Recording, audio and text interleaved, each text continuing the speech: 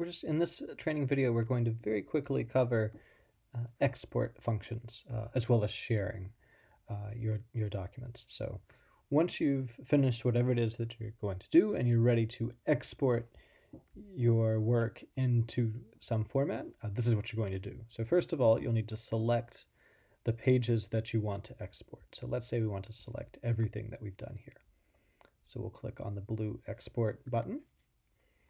You're going to have a couple of options. First of all, you need to make sure that the correct transcription is selected. So in this case, we actually have a couple of options. So we'd want to go in and check and see, well, which transcription is it that you did? In most cases, you're only going to have one transcription model that you actually used. You may have tried out a couple of them, but only one probably are you going to have actually edited. So you want to make sure that you have the correct transcription model selected. You'll select that, and then you're going to pick your file format. So depending again on what your uses are going to be, if it's Alto or Page XML for further work, or if you just want the plain text. And in many cases, this is probably what you're going to do.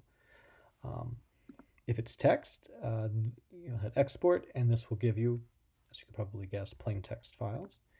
If you pick Page XML or Alto, you will have an additional option of including the images. So if we do this and we hit export, it'll give us a zip file that we can open. And we can look very quickly here, see what's inside. And here we have our XML files as well as the underlying file, in this case, PNG file. All right, so that's our exporting. It's pretty straightforward. The other thing that we want to note is sharing. And I actually cannot share this document because I did not start it. So let's go to one that I started.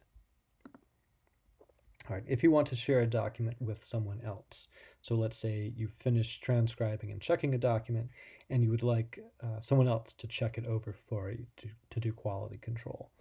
This is very simple. We'll hit share. And then you'll need to know the username of the person, and we'll work on generating a list of everyone's usernames so that you can share back and forth as you need to. Eventually, this feature will be realized. It's not yet. So for now, you can just share to one person at a time. So you'll type in the person's username here, then hit share, and then that person will be able to view and edit the document that you've worked on.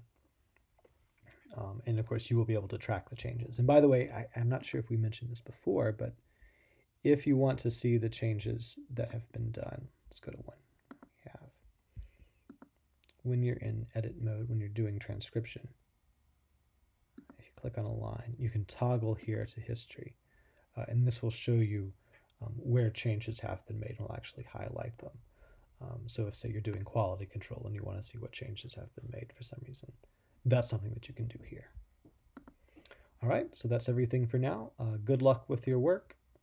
And of course, don't hesitate to contact us if you have any issues that you run into along the way.